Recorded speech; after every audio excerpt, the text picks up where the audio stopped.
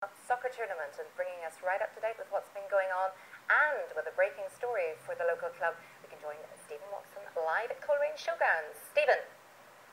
Yes, thank you very much, Sarah. Real football fever here again today. More than 24 matches taking place all around this area, from Ballymena, Portrush, Portstewart, Ballymoney and here in Coleraine. 52 teams taking part from 23 different countries, making this truly one of the top international youth football tournaments in the world.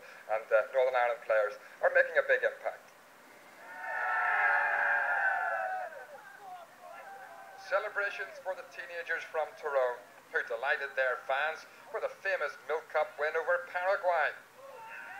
Dermot McGuckin scored the winning goal to produce an unforgettable victory.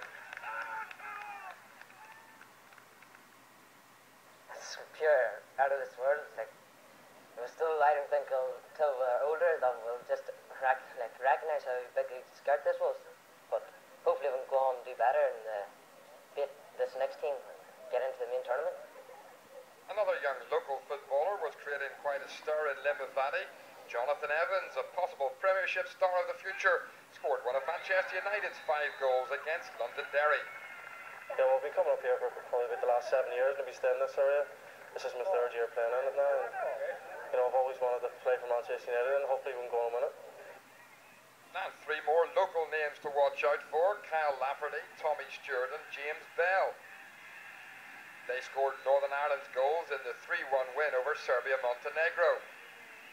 Northern Ireland's next game is on Wednesday night against Brazil.